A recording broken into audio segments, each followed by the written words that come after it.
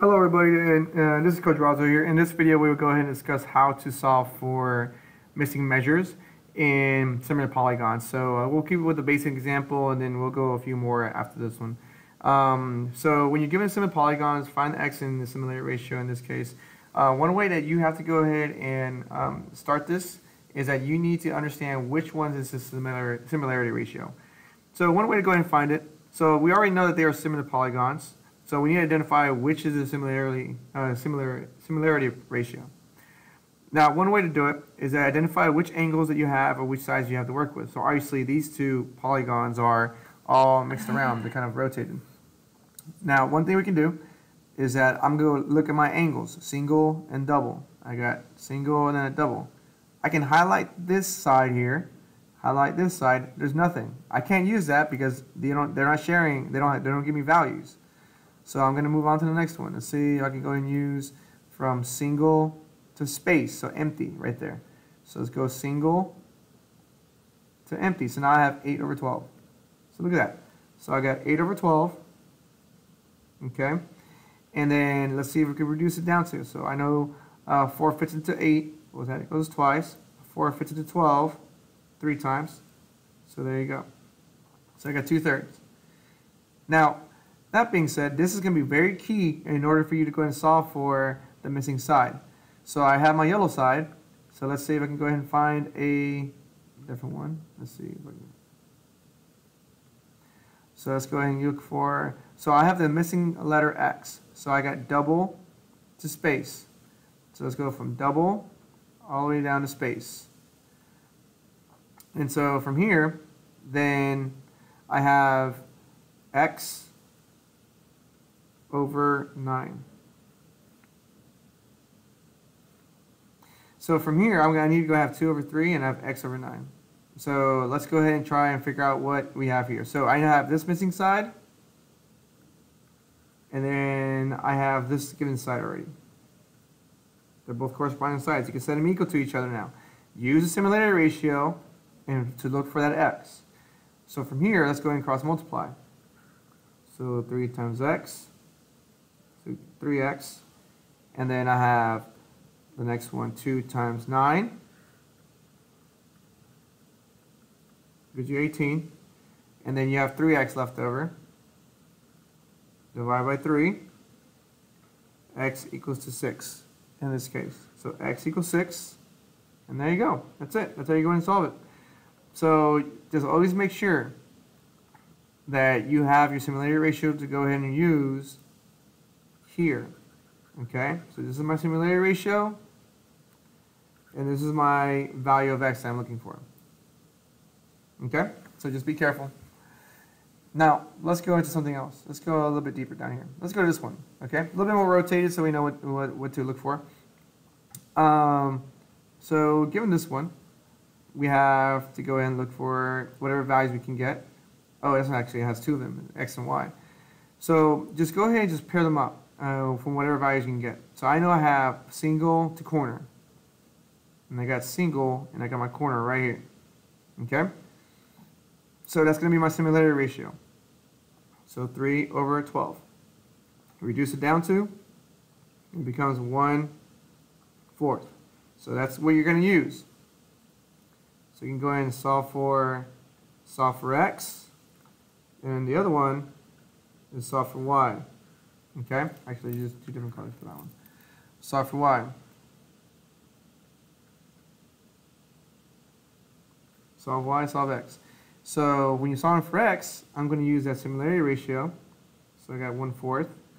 And then I'm going to go and look for the x and where it's located. So I'm going to use a different color. Let's go ahead and use purple. So I know my x is right here. So it goes from single to bottom. Because if you see here, single to bottom, I got 2 and x. And go 2 over x is what I just did. Now I can go ahead and solve for x. Okay? So from here, just go ahead and just multiply what we have. So 2 times 4 gives you 8. And then 1 times x gives you x. So there you go. So x equals 8. This happens to be this one because it happens to go ahead and be a simple equation to go and solve. But when you're solving for y, let's see, let's use a different value. Solving for y, I'm going to use the same similarity ratio because I know that's given. I know that's automatically useful because everything else is what I try looking for. So I have 1/4, okay, and I'm going to go and solve for y, which is down here, which is my pink, which is this one right here. So now my value is going to be y over 20. And then you can cross multiply and solve for x. So from here, 4 times y, 4y, 1 times 20 gives you 20. Divide by 4, divide by 4, y is equal to 5 in this case. Get rid of that. Gives you 5. So there you go. Those are two values that you have to work with. So just always be careful. Use your similarity ratio and make sure that you create the missing ratio that you need. Okay? So there you go for this one.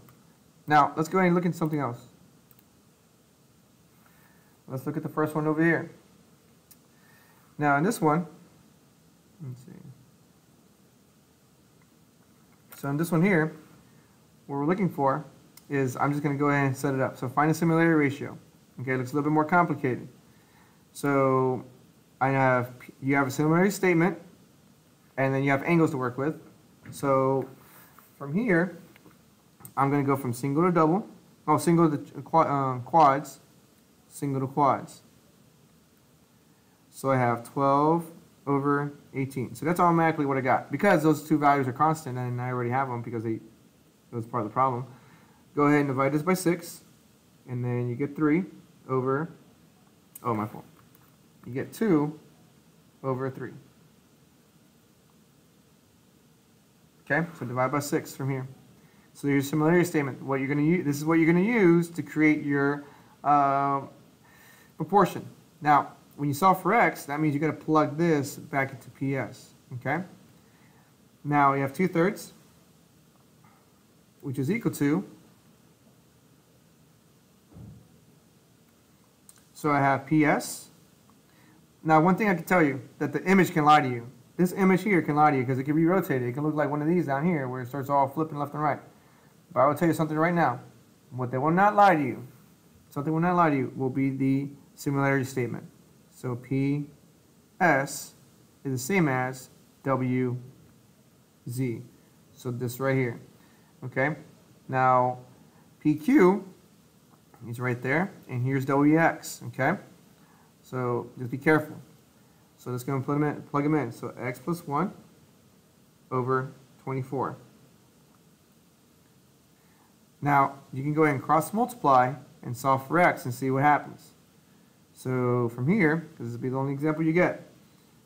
So 3 times x plus 1. So now one thing you can do here, you can do the parentheses. Put the parentheses in there, so it can probably help you out. So 3 times x plus 1. And then 2 times 24, which gives you 48. Go ahead and distribute. So 3x plus 3. Okay, remember, 3 times the imaginary 1 equals 3. 3 times the number 1 gives you 3. So minus 3 on both sides. That goes away. 3x is equal to 45. And then you can go ahead and divide by 3, which equals x equals to 15. Okay, so x equals 15 right here. Now, if you're looking for PS here, because it happens to be the purple one right here, because we're looking for it, it's right there, then we're going to go ahead and plug in what we know. So let's go and change up my colors right here. Let's go with purple. So I know PS is x plus 1, which means this is 15 plus 1, which is 16. So this value here is 16. So there you go. So it's one way to go and solve these problems. Now, I would go and let you know that you got to be able to use a highlighter to go ahead and know what's going on and see which one to use.